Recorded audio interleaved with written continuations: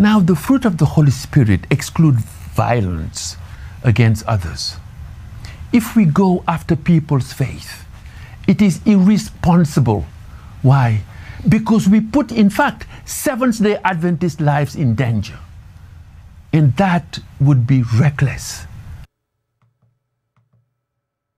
We have to remember, we are a restorationist movement, not a sectarian, violent breed of believers, closet terrorists, in fact.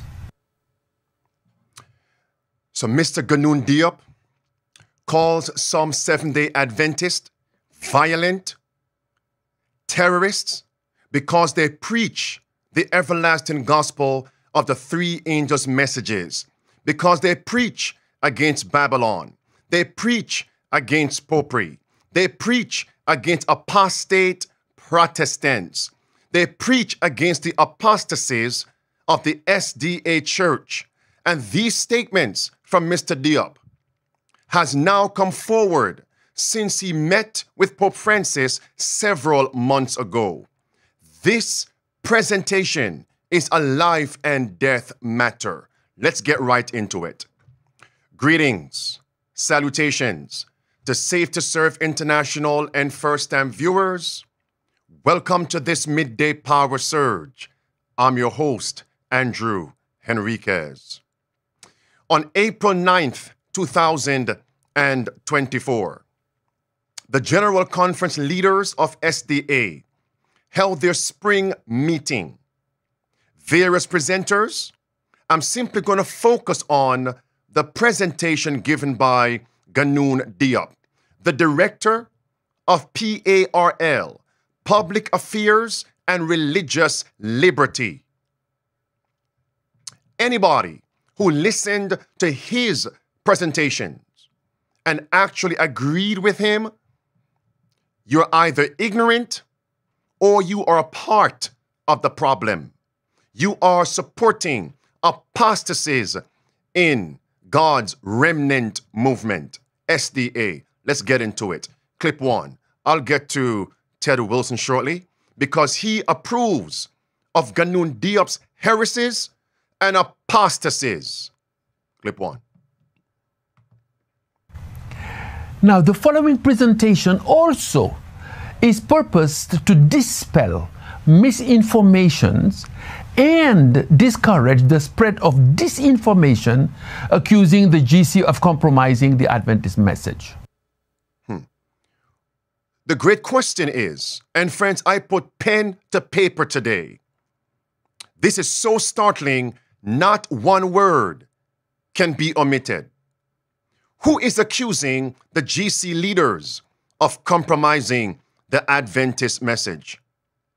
Mr. Diop did not say, so I won't put words in his mouth. What has the GC leader said and done that have merited the protest which has been ongoing? If there was no protest, then Mr. Diop would not have done this presentation. Do you realize in the world, we have government leaders, very similar, government leaders, the tyrants, who are also using social media platforms to silence, to censor what they call misinformation, disinformation. What steps will Mr. Diop take to dispel misinformation, to dispel disinformation? Is he going to report faithful SDAs to the government? Is he going to report us to the tech giants? What contacts does he have? What is really at stake is the credibility of the Seventh-day Adventist Church in the public space. These are questions that we need to ask. How does Mr. Diop plan to preserve the SDA name in the public space? How far will he go to do so? What would he not do to accomplish that task? Let me be candid. History will be repeated. In John chapter 11, verse 47 through verse 53. The Jewish leaders, and remember, that was God's organization, the Jewish church. The Jewish leaders actually put Christ to death. Do you know why? To preserve their name in the public space. History does repeat. The Bible says, if we let him thus alone, that's Jesus, all men will believe on him, and the Romans shall come and take away both our place and nation. We must preserve our name in the public space. Then from that day forth, they took counsel together to put Jesus to death. I want everyone to note this. It appears to me that PARL, this department, Public Affairs and Religious Liberty, will be one of the branches, if not the chief branch, the chief department in the SDA Church, that will unite with the state to persecute faithful SDA preachers and people in order to preserve their name in the public space, in order to silence people who are protesting against Babylon and protesting against SDA public apostasies. Watch out for this department, PARL. Without this diligent and proactive work of public affairs and religious liberty, we would not benefit, in fact, from several of our worship places in many countries. If Seventh-day Adventists are perceived as hostile, slanderers, accusers of others, and highlighters of what is wrong with others instead of focusing on what is right with us, then people will pay us back by intentionally pushing back on any request from us. Any request from us. I'll come back to this. Watch carefully. When they said in John 11, the Jewish leaders, if we don't get rid of Christ, what did they want to get rid of? The voice of truth. The voice of revival, repentance, and reformation. The voice of solemn protest. Then the Romans will come and take away our place and nation. In other words, they wanted a place among the world. They wanted a seat at the table of the world. They wanted to be accepted. So there must have been a department in the Jewish Sanhedrin organization that was concerned about public relations. Am I being clear here? And Jesus they saw as a hindrance to that. We must get rid of him. History shall be repeated. Wait a minute, maybe you missed this. Allow me to repeat. Without this diligent and proactive work of public affairs and religious liberty, we would not benefit, in fact, from several of our worship places in many countries. If Seventh-day Adventists are perceived as hostile, slanderers, accusers of others, and highlighters of what is wrong with others instead of focusing on what is right with us, then people will pay us back by intentionally pushing back on any request from us. Let's be clear. Mr. Diop just said, quote, if SDAs are viewed as hostile, etc. Let's quote him correctly. Here's my question. Who views us as hostile and accusers, etc.? Mr. Diop did not say. I won't put words in his mouth. Why do they, quote unquote, view us as hostile and accusers? Let me be clear. If they view us this way, because we're living and preaching the three angels' messages, we should not be silent in order to get favors from the world. Don't be silent in order for them to fulfill our request. Mr. Diop, Mr. Trojan Horse, faithful Seventh-day Adventist, cannot be bought, we cannot be sold. Education, page 57. The greatest want of the world is the want of men. Men who will not be bought or sold. Men who will not be afraid to call sin by its right name. Men who will stand for the right, though the heavens fall. He said, if Seventh-day Adventists are viewed as hostile, accusers, dear friends, let me be clear. There are times in the Bible where God's faithful preachers were viewed that way. Put down these two scriptures. Number one, 1 Kings chapter 22 and verse 8. How was Micaiah, prophet Micaiah, viewed? By apostate Ahab, who wanted to be in bed with Jezebel and persecute God's people. He said to Jehoshaphat, there is yet one man, I quote, Micaiah, by whom we may inquire of the Lord, but I hate him. Why? Because he doth not prophesy good concerning me. He only prophesies evil against me. If the world views us, faithful SDA, as hostile accusers, we're in good company. Second scripture. What about John the Baptist? In Luke chapter 7 and verse 33, John the Baptist was called one possessed with a devil. We're in good company. And John the Baptist was not connected to the Sanhedrin Council, the Jewish organization of that day. At the first advent, we would call that today the General Conference Organization. Not my words, that's the Bible and the writings of Ellen White. What will the PRL do to the faithful SDA preachers who continue to protest against their apostasies and apparently obstruct them from having favors from the world, hinder them from receiving their request fulfilled? What will they do?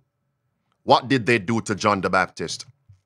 What did they do to the disciples and the apostles? What did they do to Christ?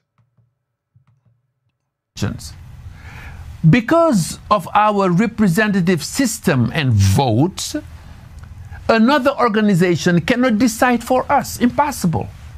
This freedom is therefore protected. No need to worry whatsoever. We Seventh-day Adventist leaders who mingle with this group, the Conference of General Secretaries of Christian World Communions, since 1957, we share our remarkable portfolios of services so that they know that we are assets to society. Friends, these statements and the movements of Ganoune Diop are inimical to true Seventh-day Adventism, Bible truth, true religious liberty. Question. You see, friends, we have to interrogate Mr. Diop and those who support him.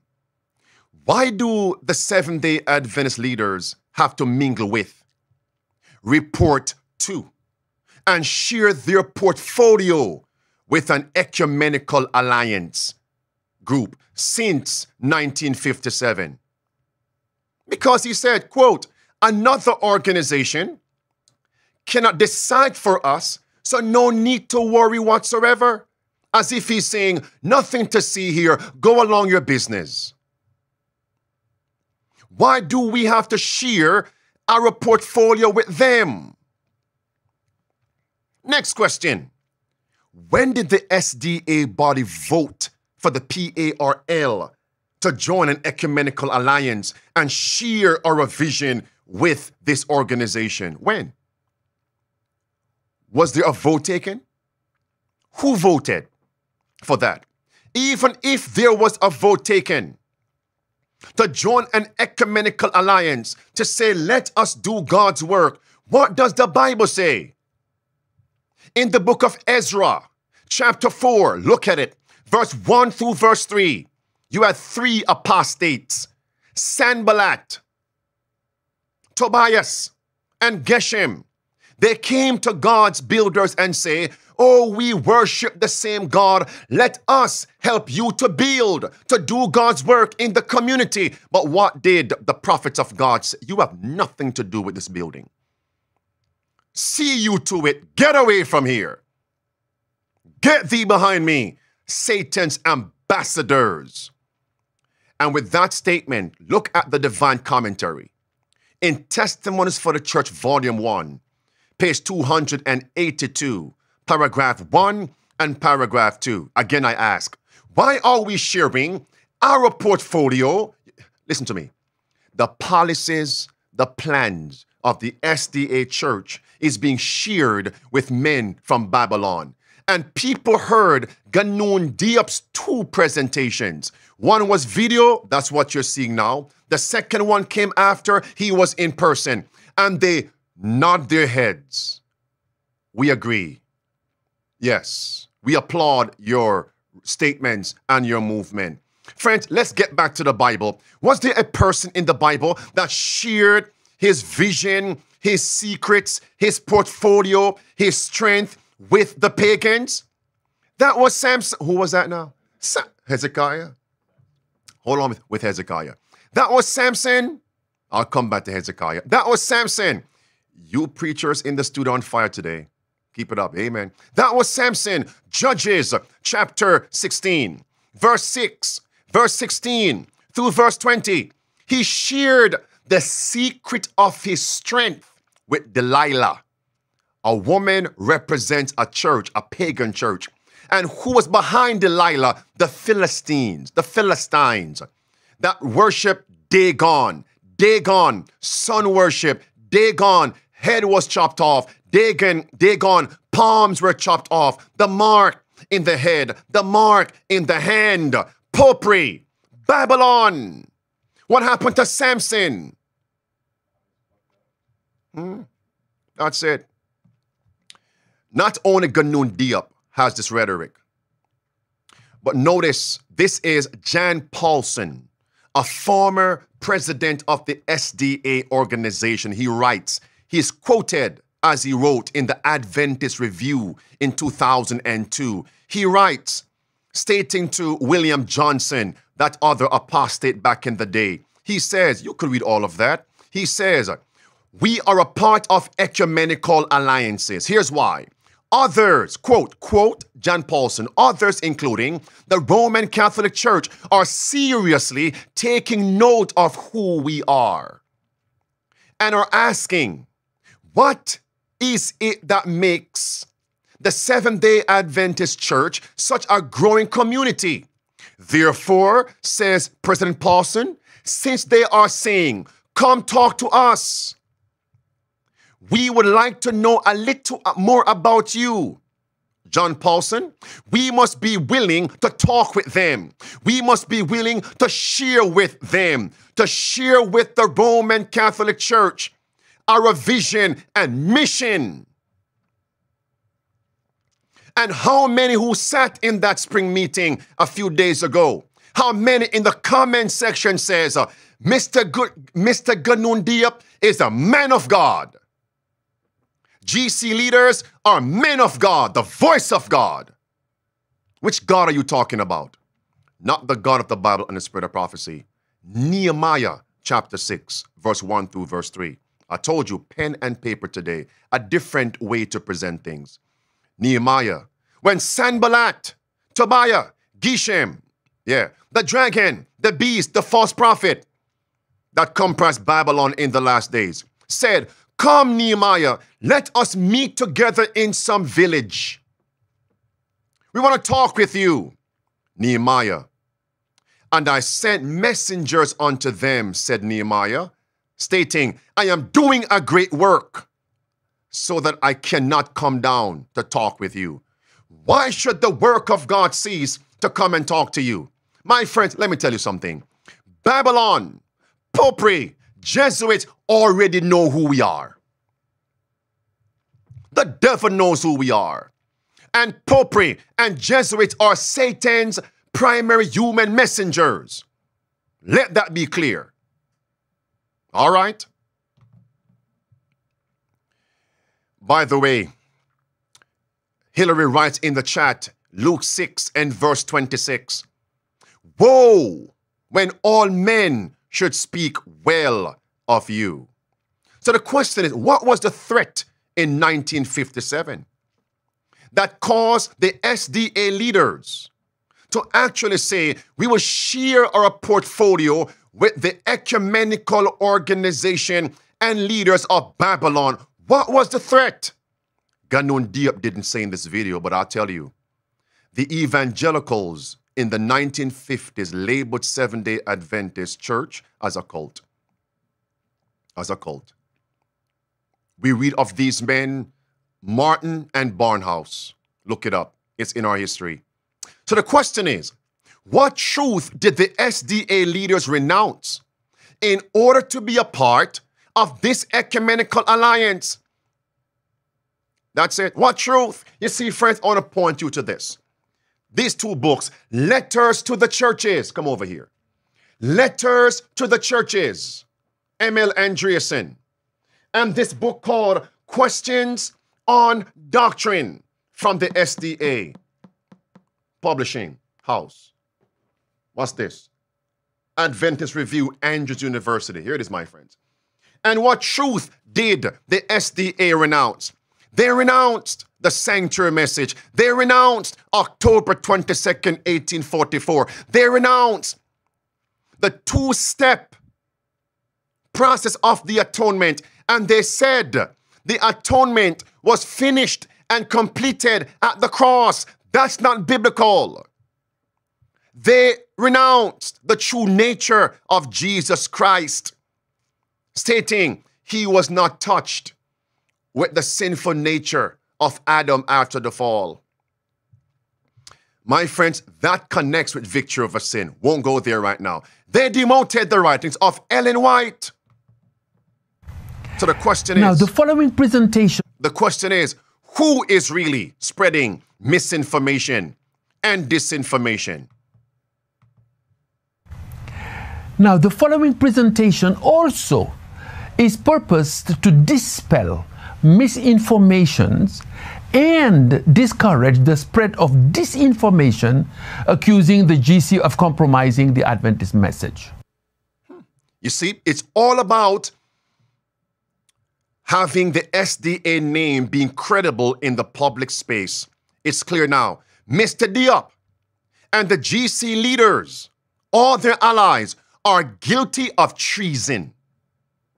They're guilty of misinformation, of disinformation. They're guilty as traitors. They have renounced the faith. So the accusation and the firm remonstration that they have watered down, diluted, belittled the doctrines of the Adventist faith is a fact, not opinions. It's right here. It's a fact. It is not an opinion. Notice how this applies to the health crisis, the pandemic. Because remember, what is the issue here? The SDA Church should have a credible name in the public. Watch this. Since 1957, we share our remarkable portfolios of services so that they know that we are assets to society, blessings to our communities through concrete engagement in, for example, health, including health clinics, education, university. So in order to prove to Babylon and the churches of apostate Protestantism and the world that the SDA Church is not a cult and is an asset to society, the PARL department, the General Conference leaders promoted the Pestilence 19 prick mandate, and they misinterpreted and misapplied the writings of Ellen White to force the members of the SDA Church to receive the Pestilence 19 inoculation. This is Ganoune Diop. Listen to him. The Seventh-day Adventist Church, the Department of Health... Because remember, since there's a crisis in the world, Babylon says, let's get the churches on board. And the SDAs are saying, we must prove to them, yes, that we are with them. Oh, we're not a cult. The Seventh-day Adventist Church, the Department of Health and the Public Affairs and Religious Liberty Department have supported and made it clear that the health crisis of the COVID-19 pandemic is a public health issue, not one of religious liberty.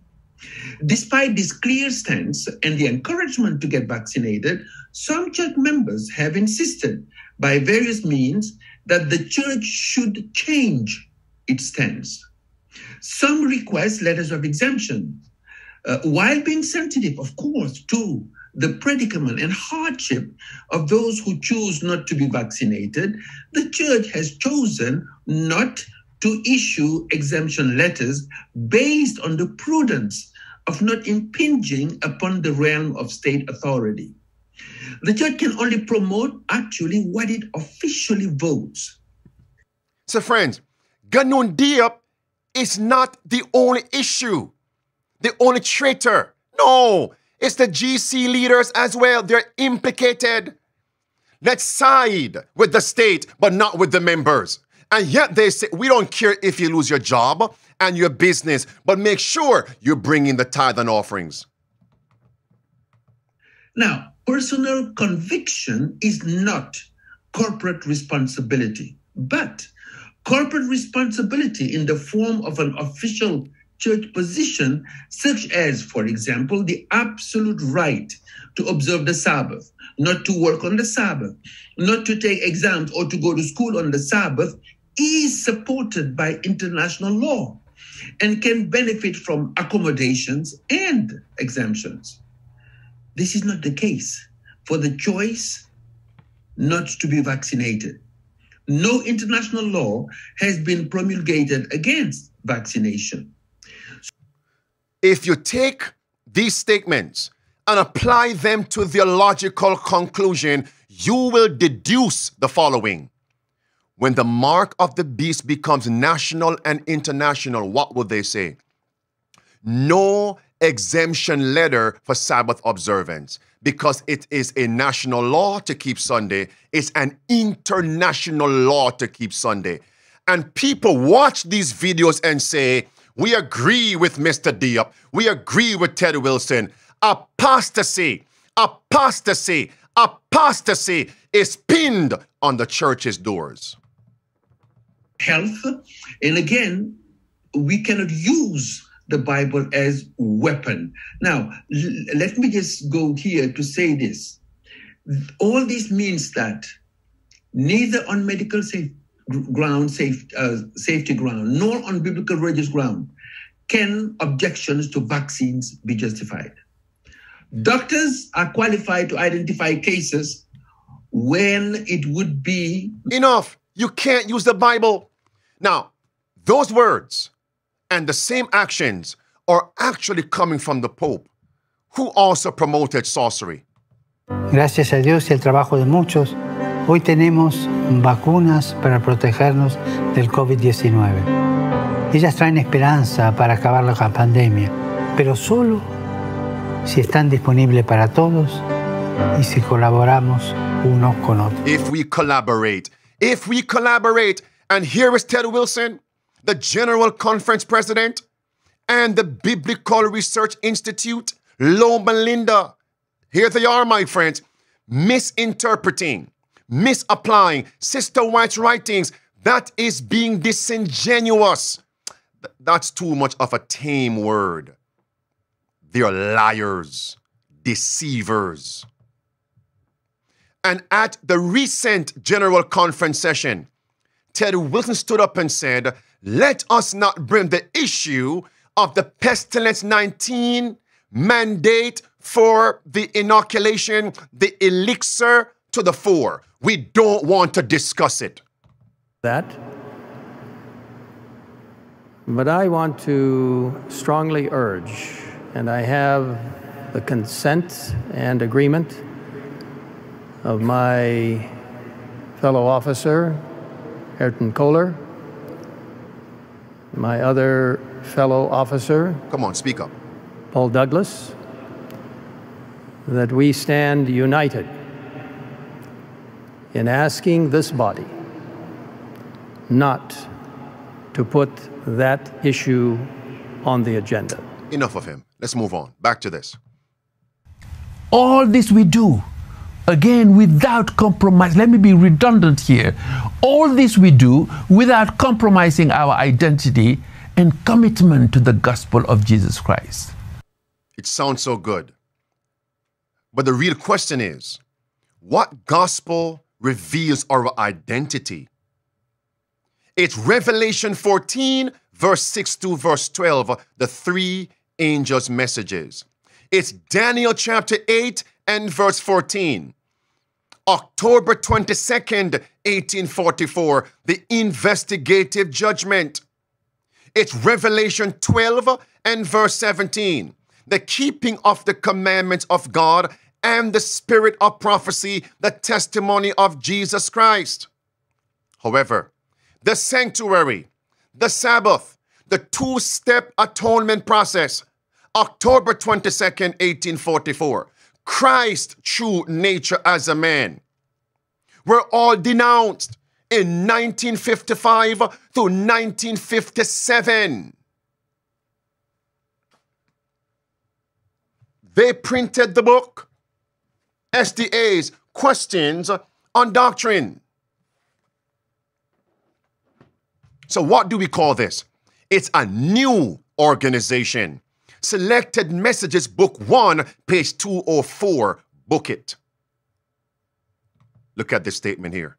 What truths make us Seventh-day Adventists? The first, the second, and now the third angel's message. These truths make us Seventh-day Adventists. The second angel says, Babylon is fallen. Come out of her, my people. Come out? But what is Diop? What is the GC leaders doing? They're going into Babylon.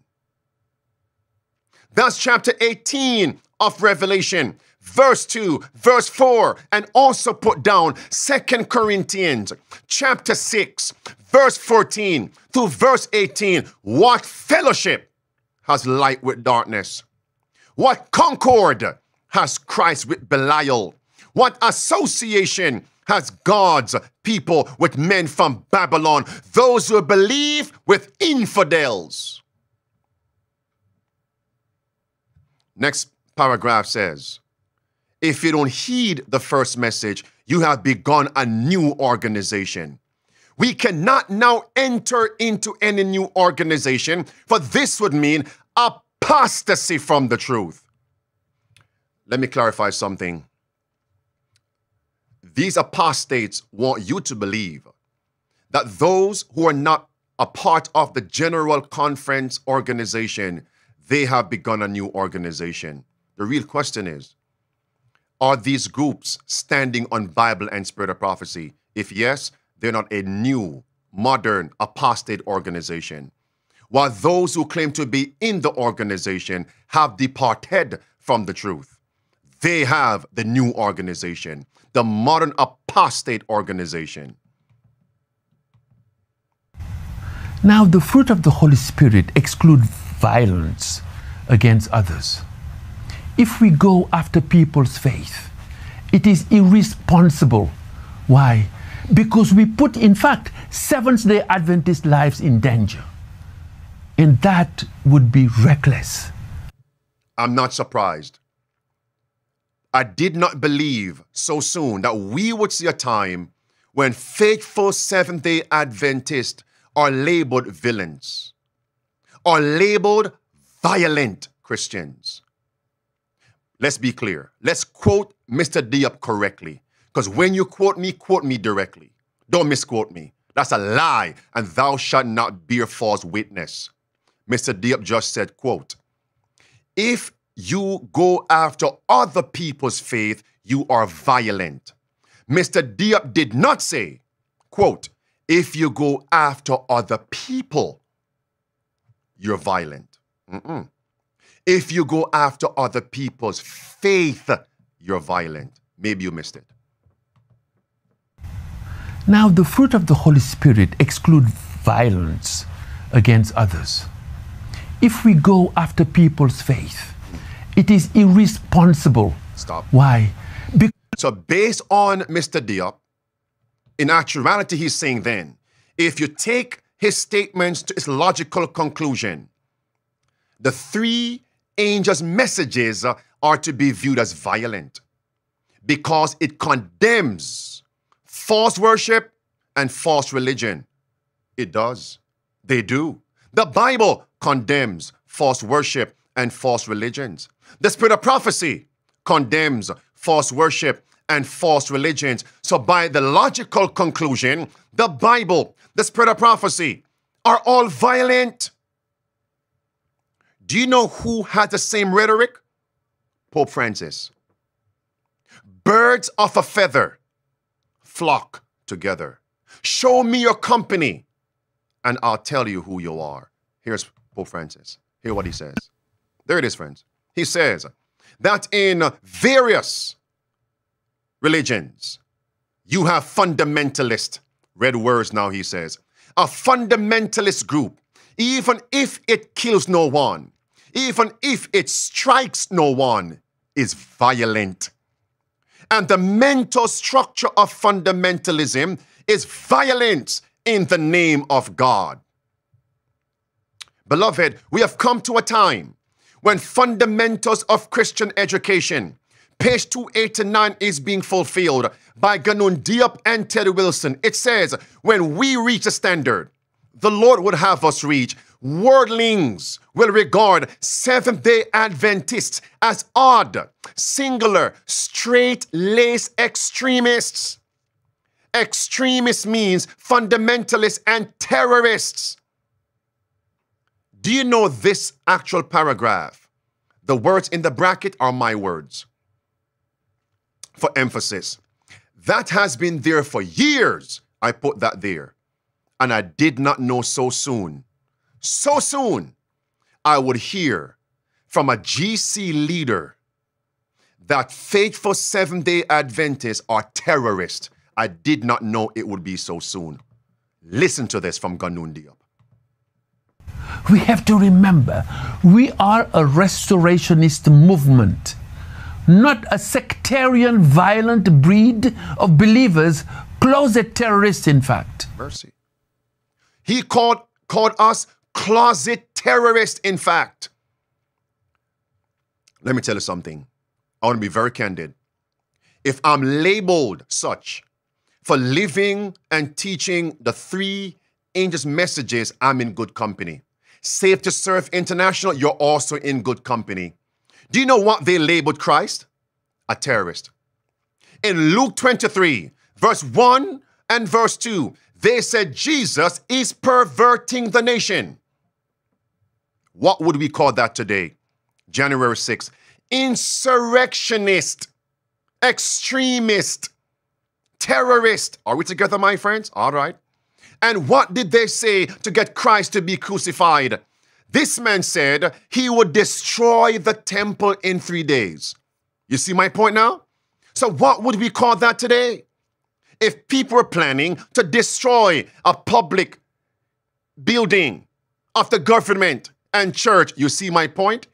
We're in good company. Although Christ was not an extremist, neither a terrorist. Acts 24, verse number 5, what did they label? Even Paul, the same.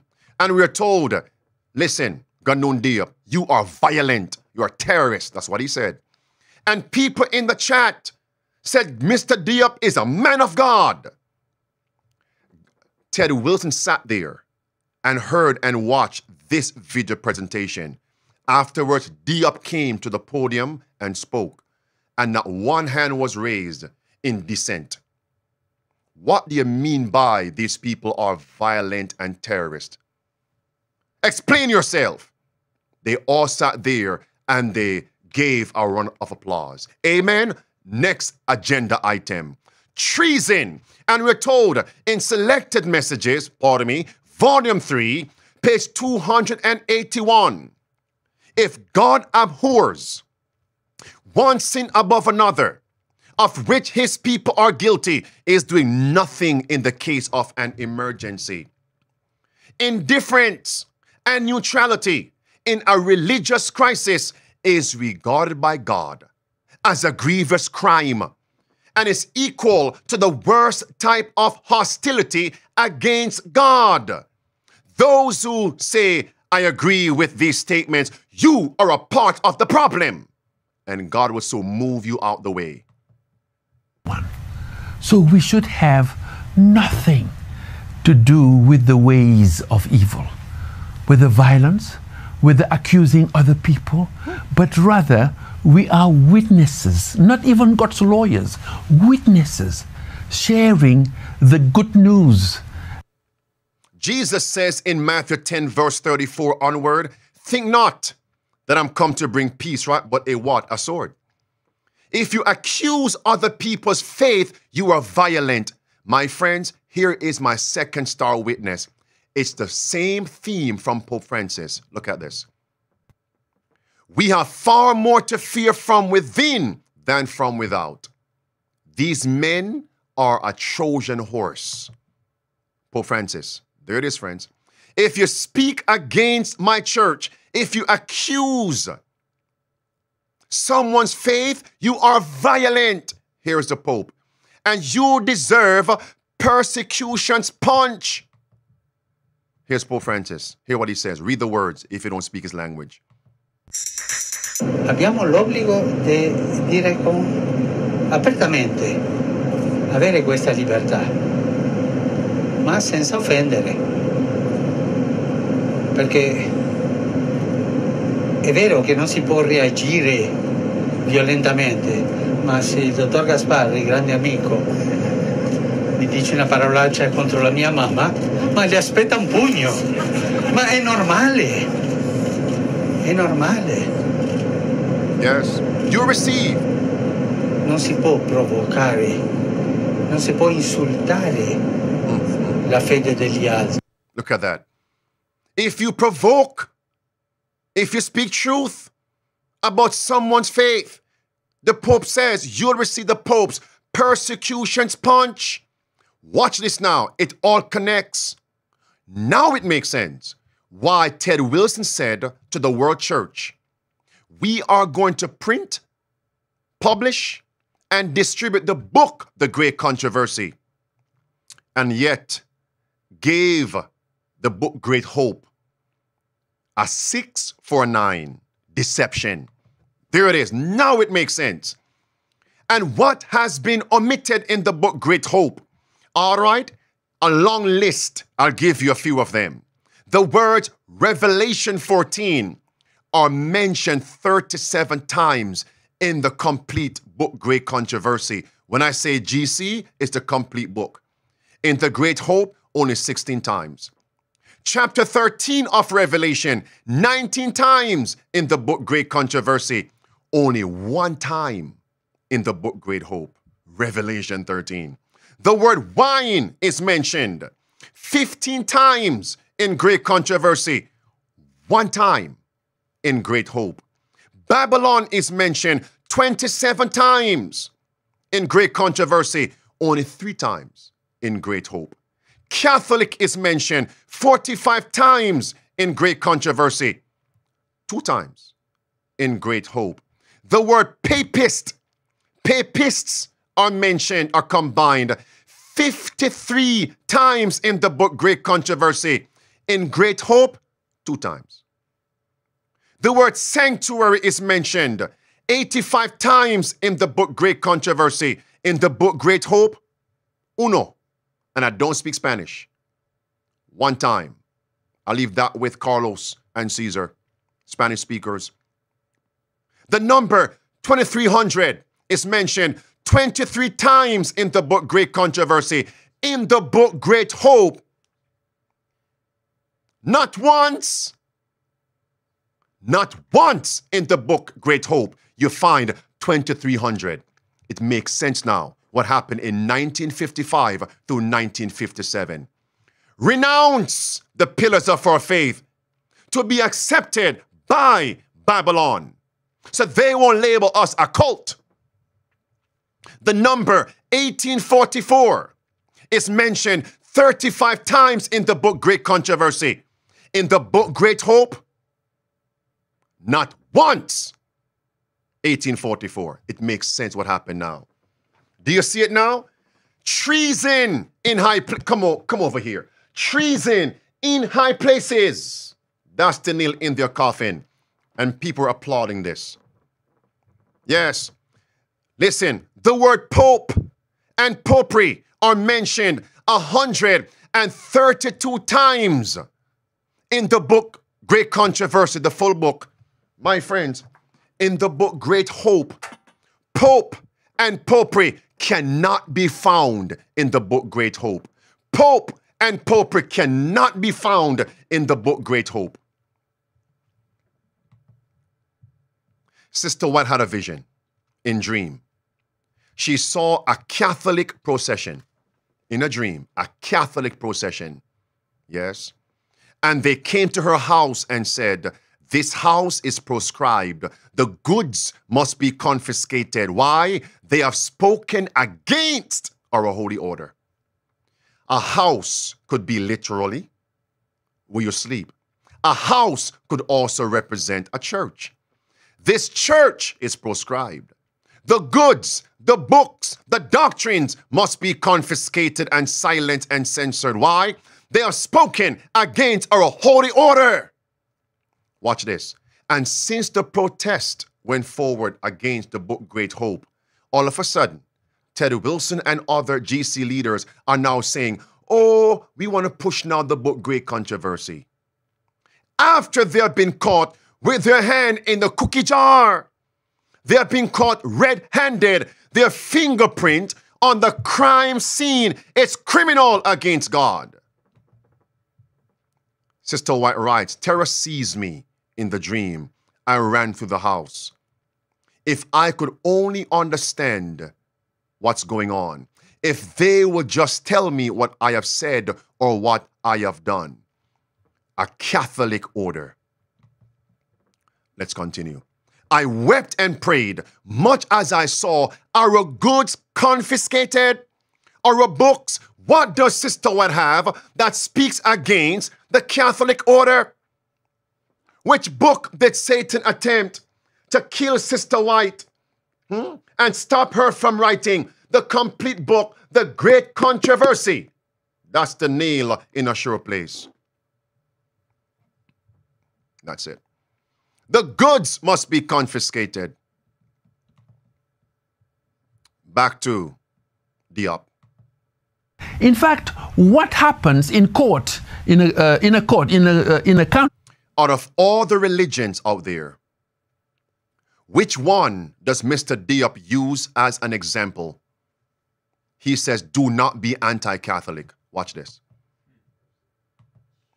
In fact, what happens in court, in a country, resulting in the incarceration of a union president and a treasurer, was retaliation for aggressive anti-Catholic rhetoric in that country by Seventh-day Adventists.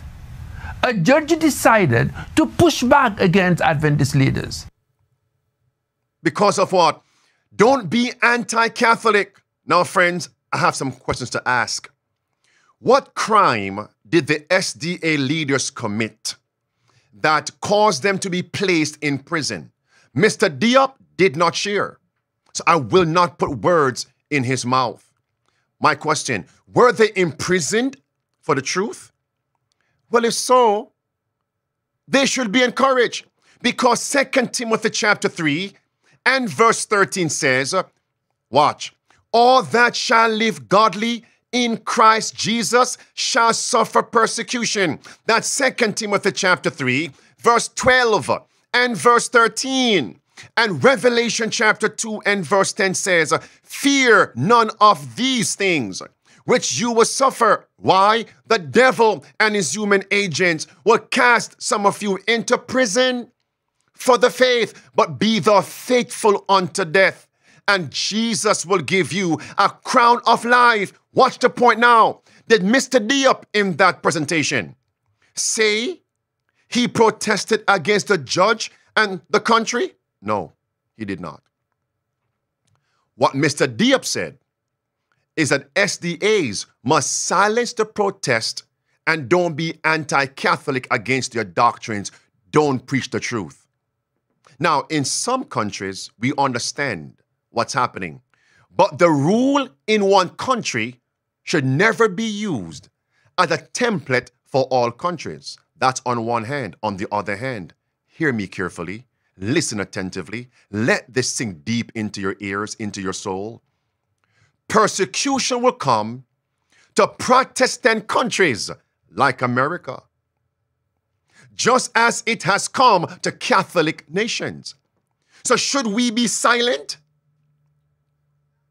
Should we be fearful? Watch this. Mr. Diop went all the way to this country to defend SDA leaders who were imprisoned on the grounds of religious liberty, PARL, public affairs and religious liberty. Yet, Mr. Diop refused to defend Seventh-day Adventist members who were persecuted for refusing the pestilence 19 prick on the grounds of religious liberty. Thank you, my brother, Elder Buchanan. That is hypocrisy, apostasy, apostasy, apostasy. Cry aloud and spare not. Isaiah 58 verse 1. Lift up your voice like a trumpet. Show the people their sins and their transgressions.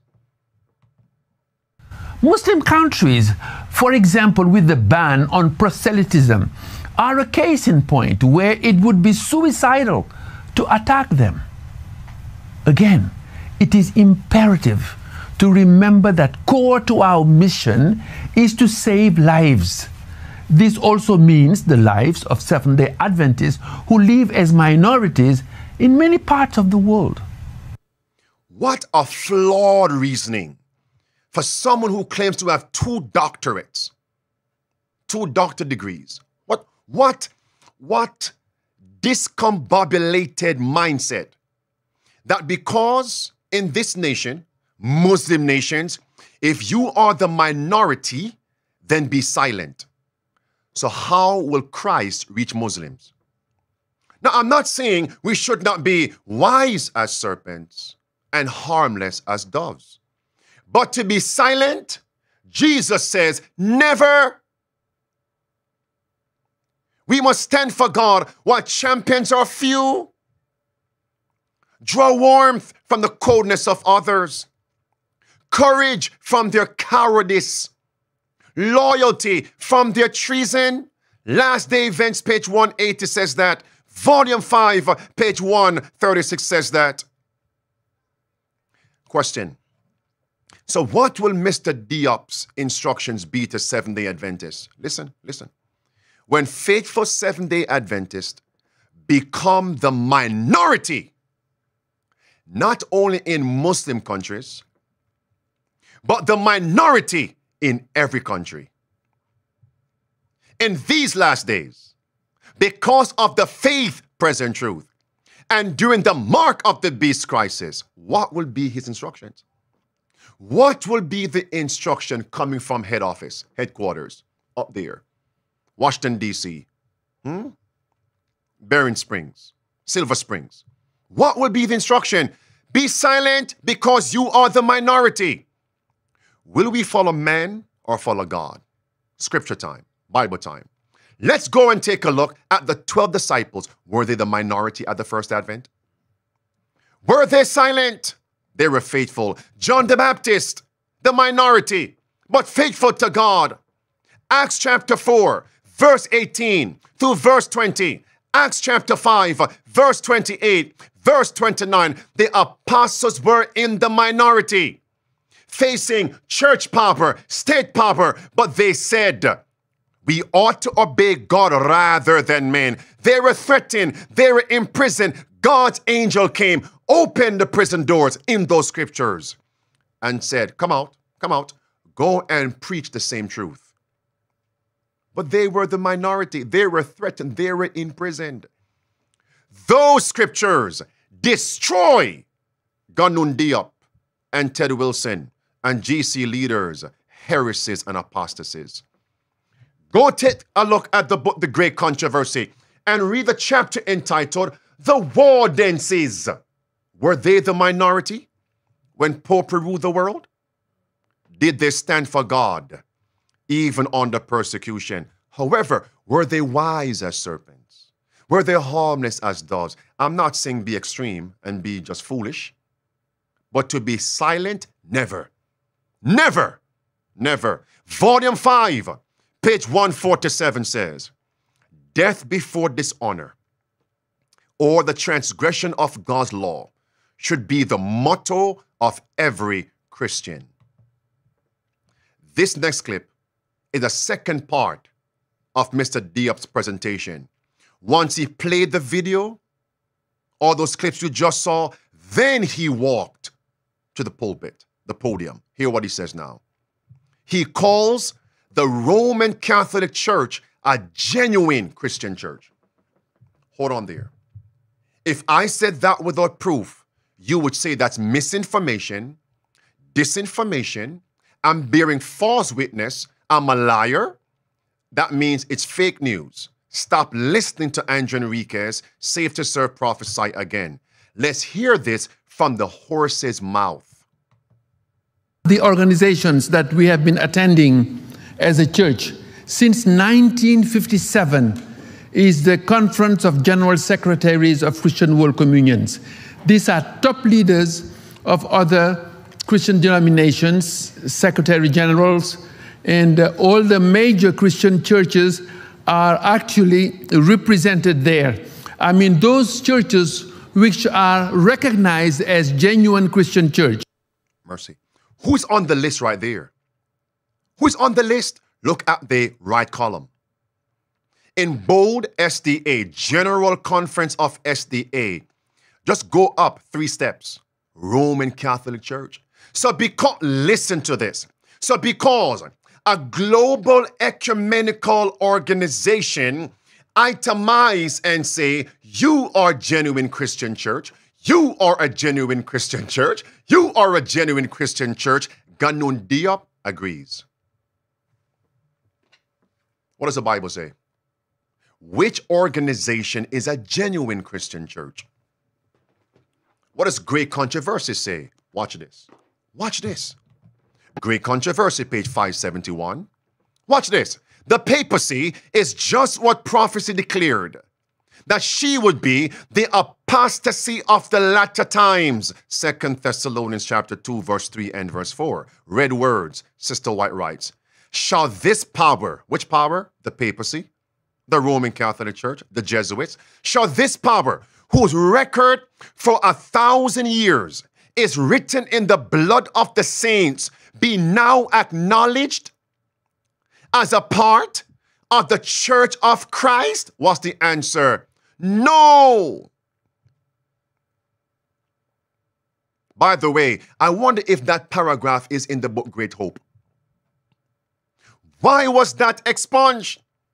As if they took the book Great Controversy and cut off the nuts, the testicles, castrate God's word. What abomination! And now they're calling the Roman Catholic Church a Christian organization? Next paragraph, same book, same page. It says, Protestants are now aligning themselves with popery. There has been a change, but the change is not with the papacy. No. Protestantism has changed. That means a change has come to the Seventh-day Adventist Church. A new organization. First paragraph, top right of the screen. It is a backsliding church that lessens the distance between itself and the papacy. Backsliders. Yes. Giving. Satan's right-hand man, the Pope of Rome, the hand of fellowship. Don't play over there, please. Scratch them. Christian World Communion, and here you can see the Seventh-day Adventist Church is recognized. Yes, we are not seeking approvals from other people, but being recognized as a genuine Christian church is important. There is no shame in being recognized of a Christian church. And that doesn't mean trying to please other people, but our credibility is at stake. You see, it's all about the credibility of the SDA church in the public space. He keeps on repeating the same theme. Nothing is wrong with being recognized as a Christian church. The question is, who is recognizing you as a Christian church? Why are the majority of SDAs not critical thinkers? Who? Which organization is recognizing us as a Christian church? Next question.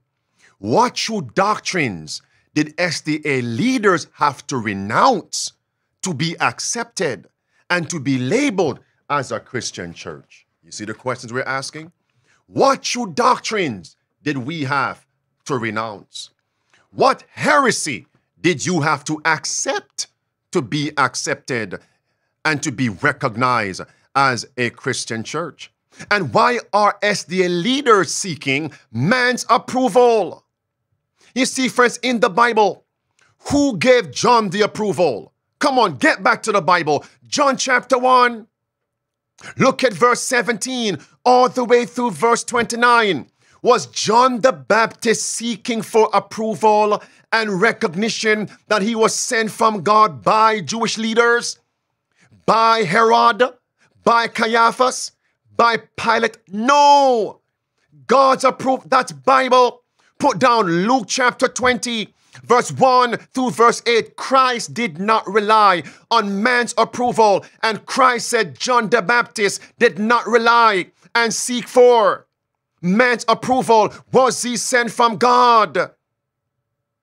Because when you seek man's approval, apostasy comes next. And I don't want to be extreme. First, seek God's approval. And secondarily, leave the rest to man. But they're seeking man's approval. Why do I say that? Because you have to compromise to be accepted. Look at this right here. What is really at stake is the credibility of the Seventh-day Adventist Church in the public space. Yes. In the same clip, notice which other church group were not labeled as Christian organization. And here you have the General Conference of Seventh-day Adventists, recognized as an official church. But interestingly, if you were to look at this same organization, also identified other communions that call themselves Christians, but are not recognized as such by the official Christian organizations. And if you can look here, you have worldwide communions, and they are called with heterodox Christologies. And they are Church of Christ, the Scientology, the Church of Jesus Christ of Latter-day Saints, etc., even the Jehovah's Witnesses.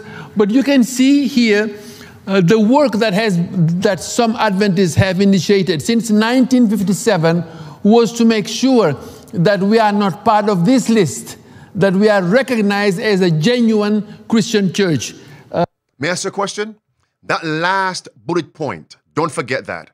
Because in 1955 and 1957, when we renounced Christ's true nature to be accepted by the apostate Protestants, so as not to be called a cult, when you change the truth of Christ's nature, you accept the Roman Catholic teaching of the Trinity.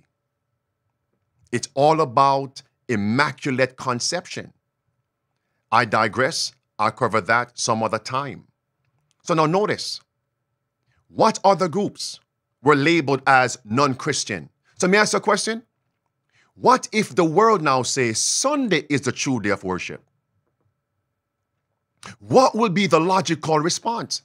Go along with it because an umbrella organization is what is needed to tell us who are true Christians, who are not Christians, and Christians worship, right?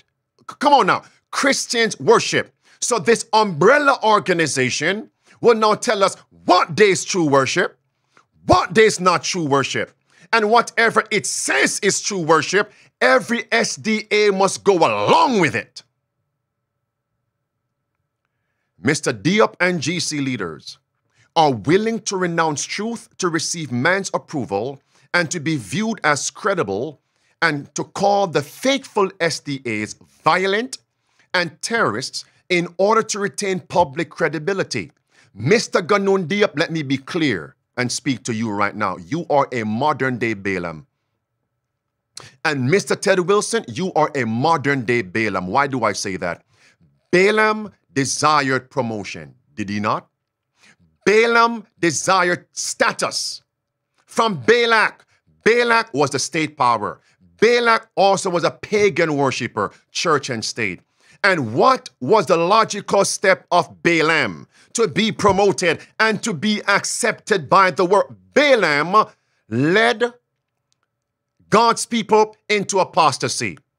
Balaam cursed God's people. What happened to Balaam thereafter?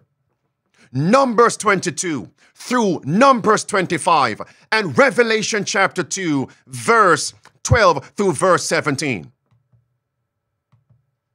I wanted to add one more slide here, but I can just mention it. Ellen White says this: of all professing Christians, I quote her literally, Seventh-day Adventists should be foremost in uplifting Jesus Christ. The preaching of the Sabbath is necessary and other truths related to it.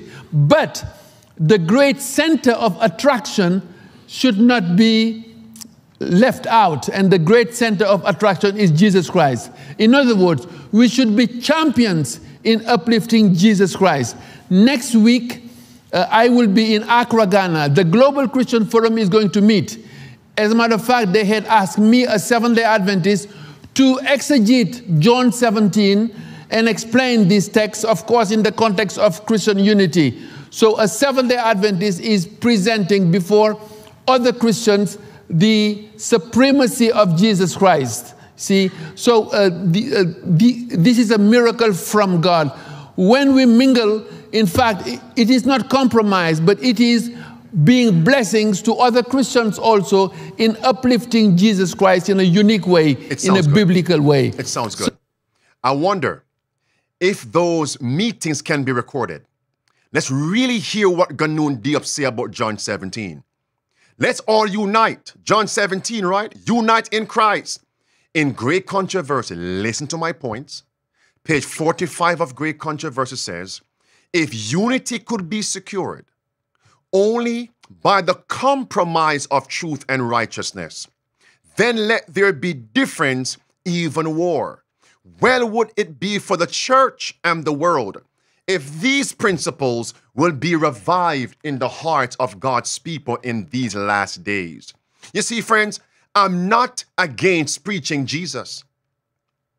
But let me be clear. Step 2. Notice, let's preach Christ among Christian churches. On the surface, you shrug your shoulder, right? Yeah, come on now. Exactly. The Christian churches on the surface already know about Christ on the surface.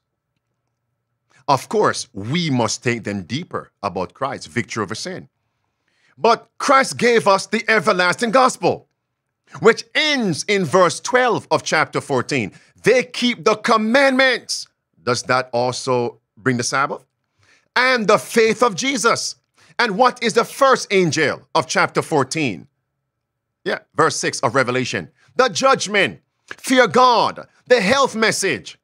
Second angel, you are Babylon. Will Ganoune Diop say, yes, John 17, let's all unite, but leave your Babylonian churches? Will he say that? Will he say, you are Babylon? Friends, when Christ met the woman of Samaria, did Christ ever silence one word of truth? No, he did not. But he always spake the truth in love. But he never silenced one word of truth. Did he say, will he say rather, what the mark of the beast is? Will he point to who the beast is? Who the image is, apostate Protestant? The beast, the papacy. What the mark is, will he? Will he? Or just preach Jesus? If you only preach Christ, that's spiritualism. That's like Judas Iscariot. Lord, mwah, I love you, kissing Christ, yet betraying Christ. Listen what the Pope says and the apostate Protestants in their ecumenical alliance group. It's not my Jesus versus your Jesus, but it's now our Jesus. Do you see it now? Do you see why they want us to just preach Jesus? Let me be clear. Look who's present there, the General Conference of Seventh-day Adventists. Let me be clear. My friends, the Jesus of the Roman Catholic Church is not the Jesus of the Bible. The Roman Catholic Church's Jesus comes from immaculate conception. That means Mary never sinned. Think about that. That's not biblical. In the Bible, all have sinned except for Jesus. That means Mary's mother never sinned. Mary's grandmother never sinned. You see my point? A whole lineage of sinless people, we do not serve the same Jesus. Christ's birth was supernatural, but Christ's mother had a sinful nature. We don't serve the same Jesus. I digress. That could be another message. And Diop is there. You see my point? And people cheer on Diop, cheer on Wilson. Yes, these men are presenting truth. They're all on the same team. Show me your company, I'll tell you who you are. The two far left on the screen there. From Antichrist to brother in Christ, how Protestant pastors now view the Pope. Why is the Vatican flag being raised at the General Conference session? The flag parade is called the Parade of Nations, which to me it means wherever the SDA churches are in nations, we will show their flag. What is the Vatican flag doing there?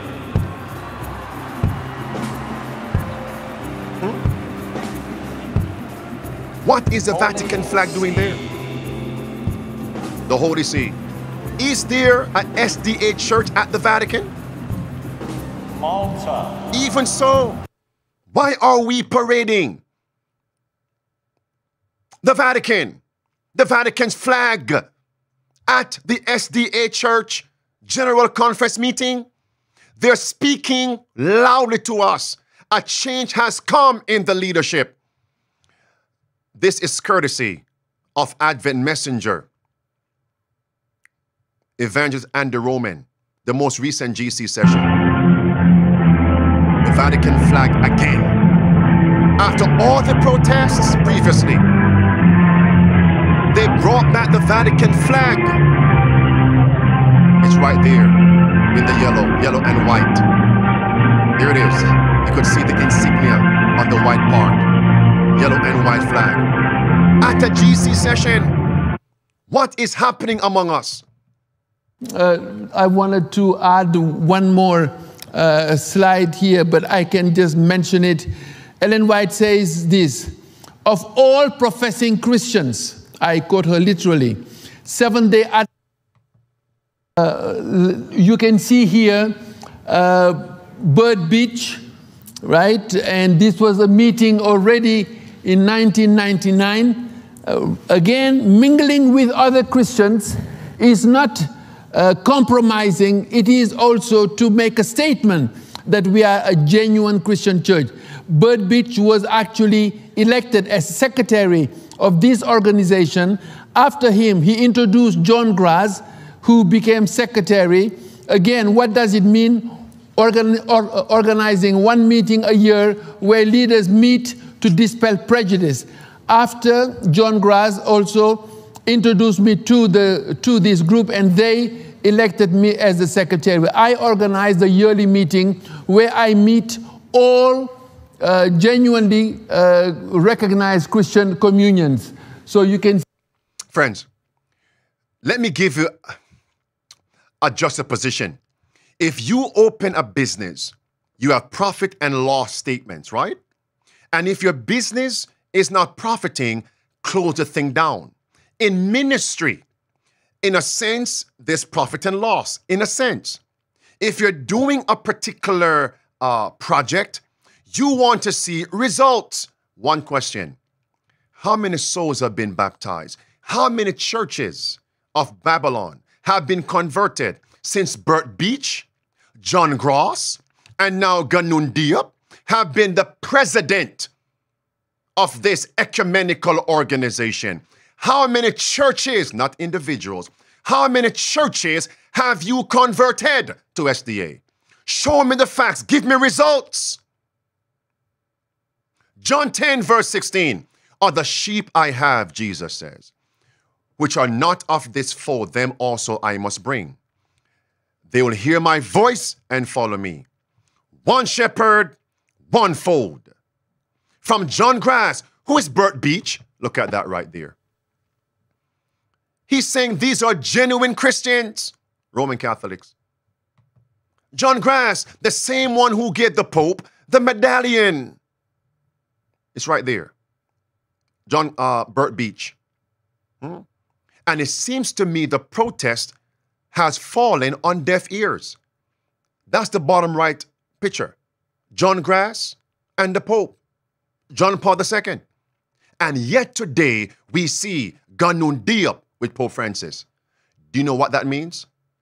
The protest is being silenced in the SDA church.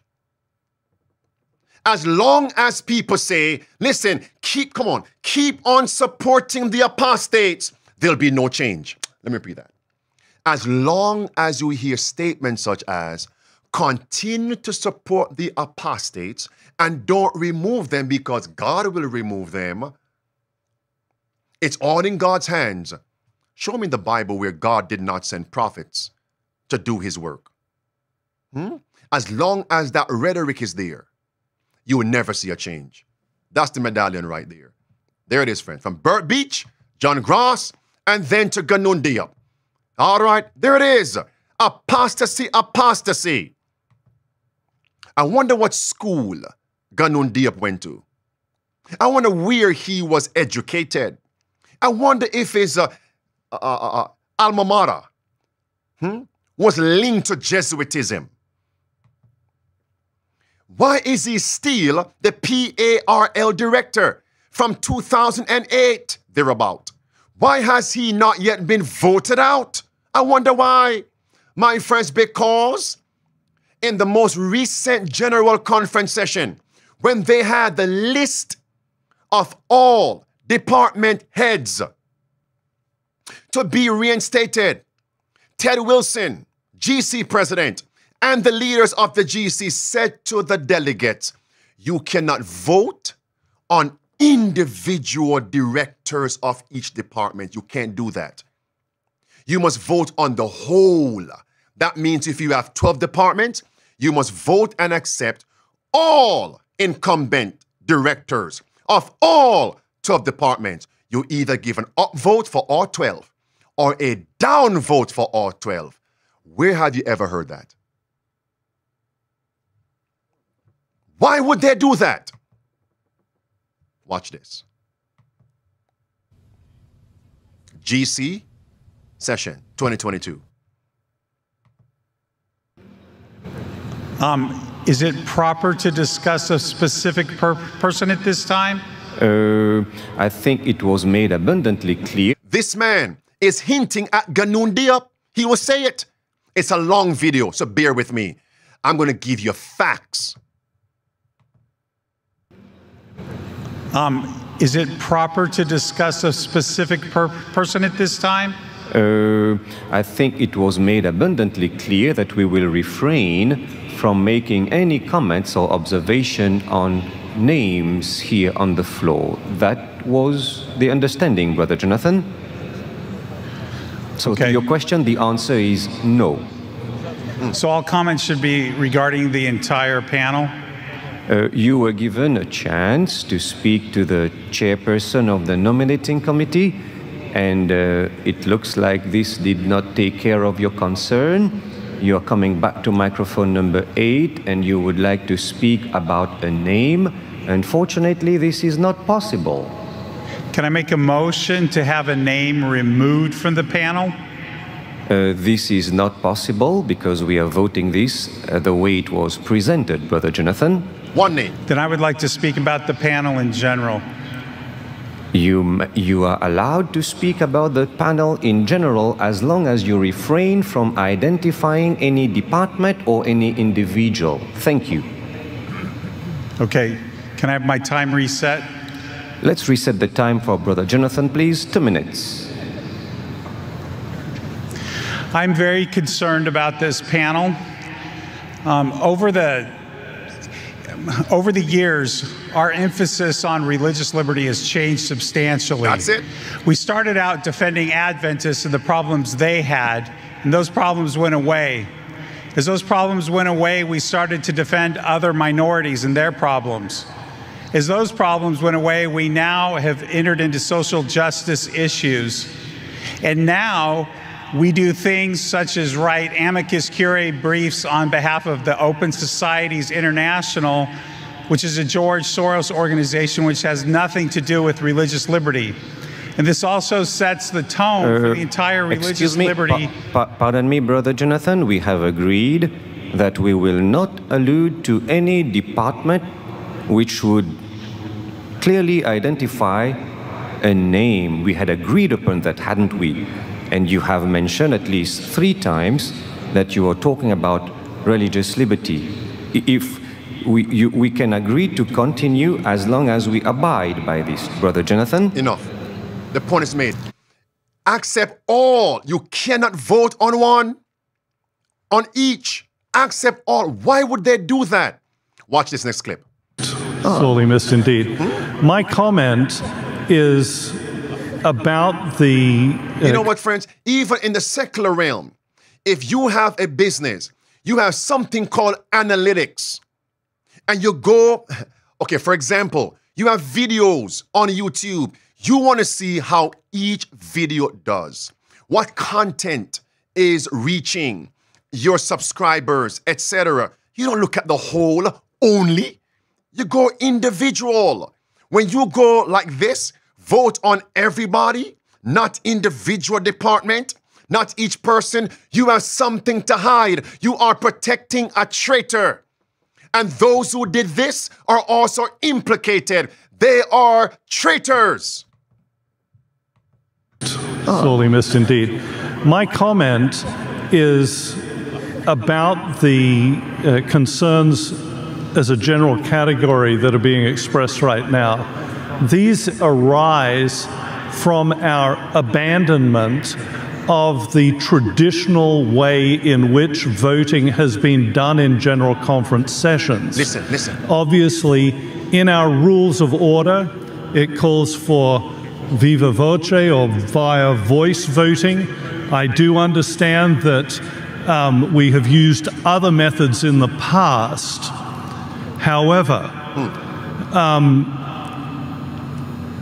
this more or less arbitrary and sudden move to making everything a secret ballot leaves many questions in the minds of delegates that were not there when voting was being done in an open and transparent way. This method is not transparent, and there will be these questions, and they will persist. I would suggest that unless there is a compelling reason all right, friends, enough. To do... Again, courtesy of a few ministers here. Friends, let's close on this. I've gone over time today, but I had to put the nails in sure places. My last point is going to be this: hypocrisy. Do you remember I've been covering for the past several years the woman ordination movement in the SDA church, and how Ted Wilson and Mark Finley said, we can't stop the apostasies going on in the local churches, local conferences, and the local unions who are ordaining women to become pastors. We can stop it. We don't have constituency authority to stop them.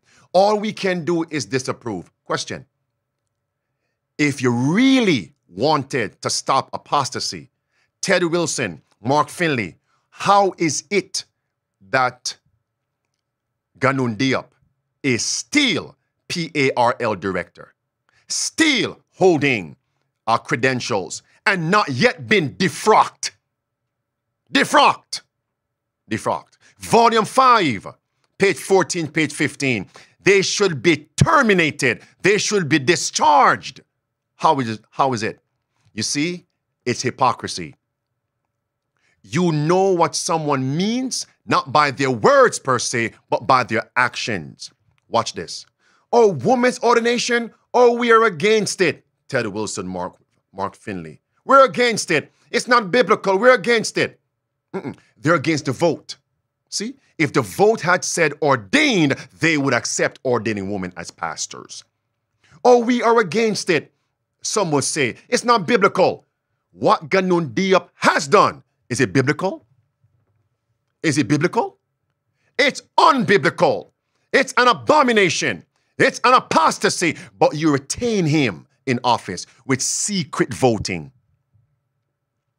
And everybody must vote for all department heads, one time, up or down. And you cannot have questions on any one department and any one department head. We call that hypocrisy, abomination. Who do they think they can deceive? Only those who are drinking Babylon's wine in the local SDA churches. Now you can see why they'll put Jesuits and the writings of Jesuits in the Sabbath school lesson guide for the global church. Ted Wilson, Mark Finley.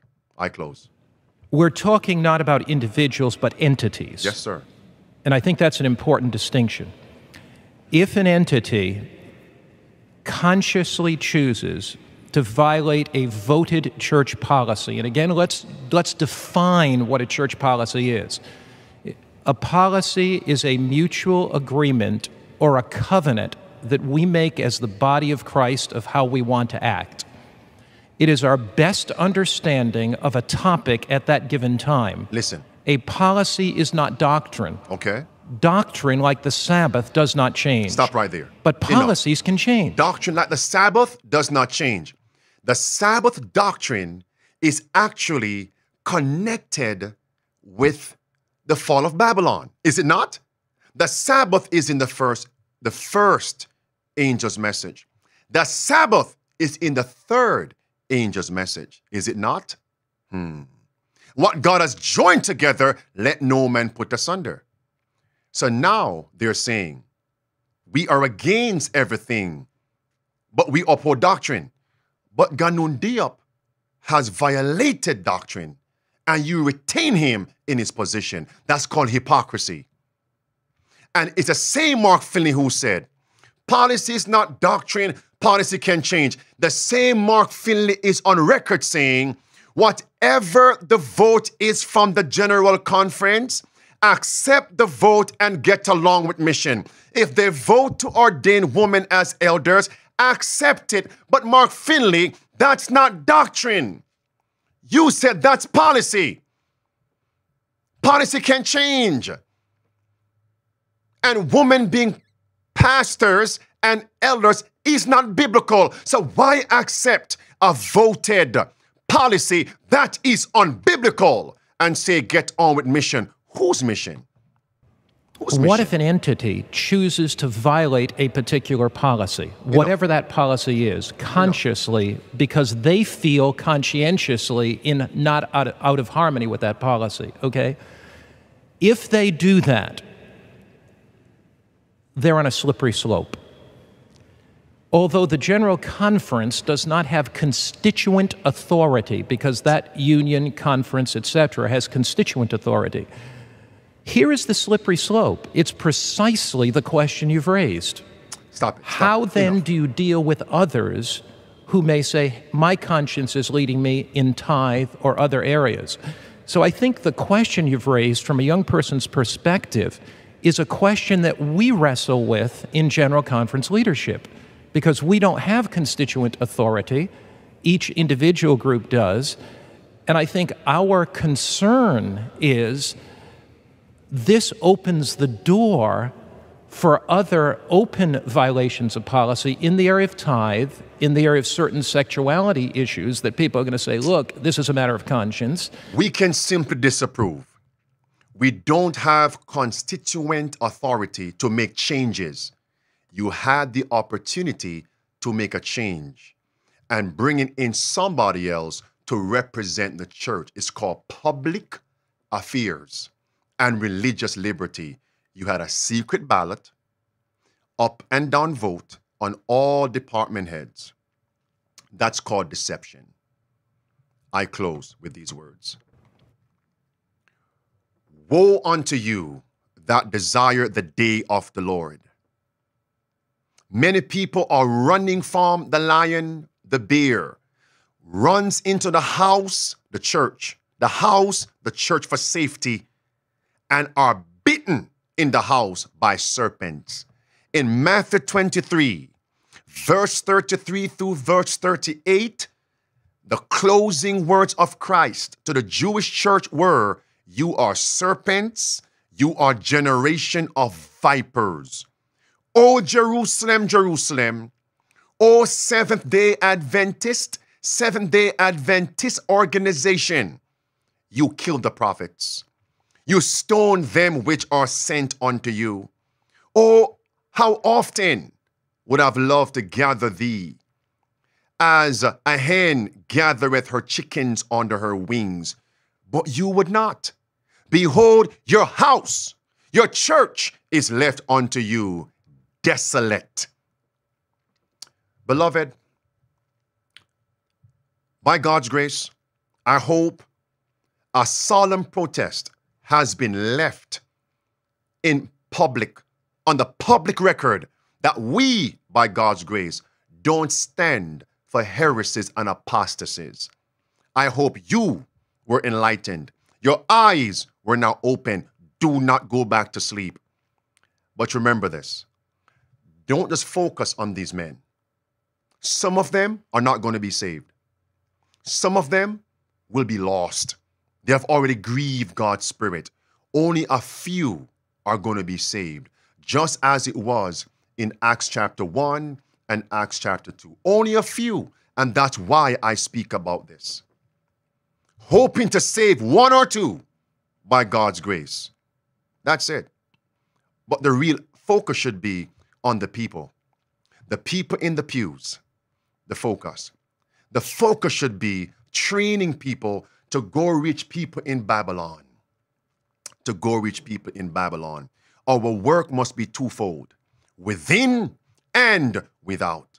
Let no man tell you, oh, because you're not with the conference, you're an offshoot of the devil.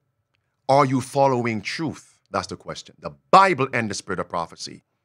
People will say now, to try to destroy this message, oh, he's calling people out the church. Let me put on record one more time.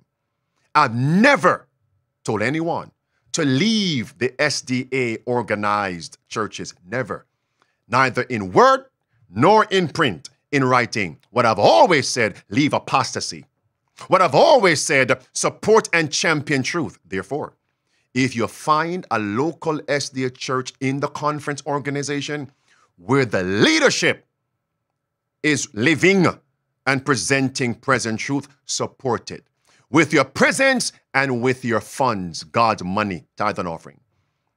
If you can't find one, then if you can find a local church body that's not with the SDA organized churches, but the leadership are faithful to God, Bible and spirit of prophecy, support it with your presence, with God's tithe and offerings. But let me add, if you see a local SDA church with the conference and the leadership, not the people, the leadership are promoting apostasies in their life, adultery, stealing, false doctrines in their life, in the pulpit, do not support it. Don't do it. With your presence and with God's money, you will be held accountable. And similarly, if there is a local church not with the SDA conference, and the pastor and the elder, the leadership, are promoting apostasy, adultery, lying, and stealing, money issues, robbing people. Their character have been sullied. Do not support that local church, because many are independent for ulterior motives to support apostasies. Don't support it with your presence nor with God's money. I leave it there. Arise and shine. The protest continues. The Lord is coming. May we be found faithful, crying between the porch and the altar. Save your people, O Lord. In this one, I'm going to pray. Join me. Father in heaven, we're thankful for this presentation. We pray for the conversion of Ganoune Diop, Ted Wilson, if it's not too late for their souls. Mark Finley, these elders, if it's not too late for their souls. And all the other GC leaders, if it's not too late for their souls. They have not yet grieved the Holy Spirit. But I pray for the members in the local churches, within and without, to have their eyes anointed with heavenly eye salve.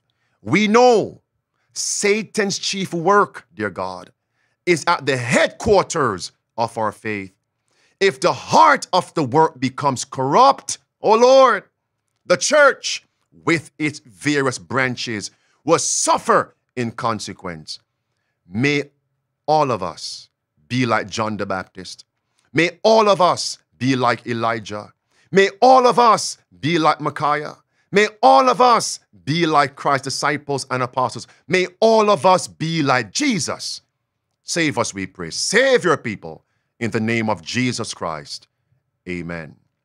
Maranatha, I'll see you tomorrow at 12 noon Eastern for Midday Power Surge. The protest continues.